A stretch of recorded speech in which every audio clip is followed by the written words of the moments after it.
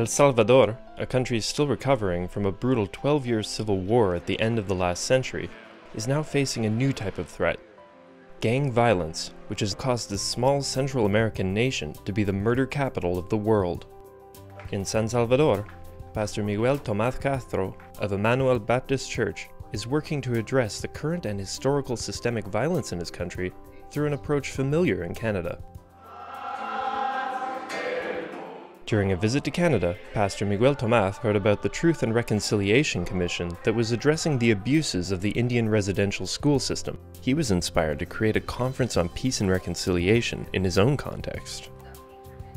In March 2016, a United Church delegation, including moderator Jordan Cantwell and Charlene Burns of the Aboriginal Ministries Circle, traveled to El Salvador to take part in this conference and to share their experiences of the TRC in Canada.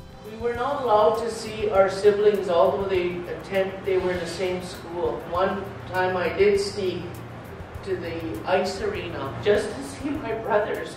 I got strapped until there was blood coming from my palm. Learning from each other, the Canadian and Salvadoran brothers and sisters vowed to continue to work together towards their common goals.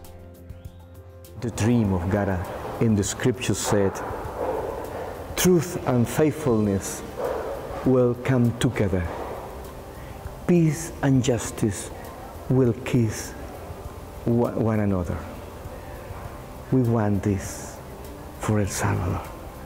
This is the dream of God for El Salvador, we understand.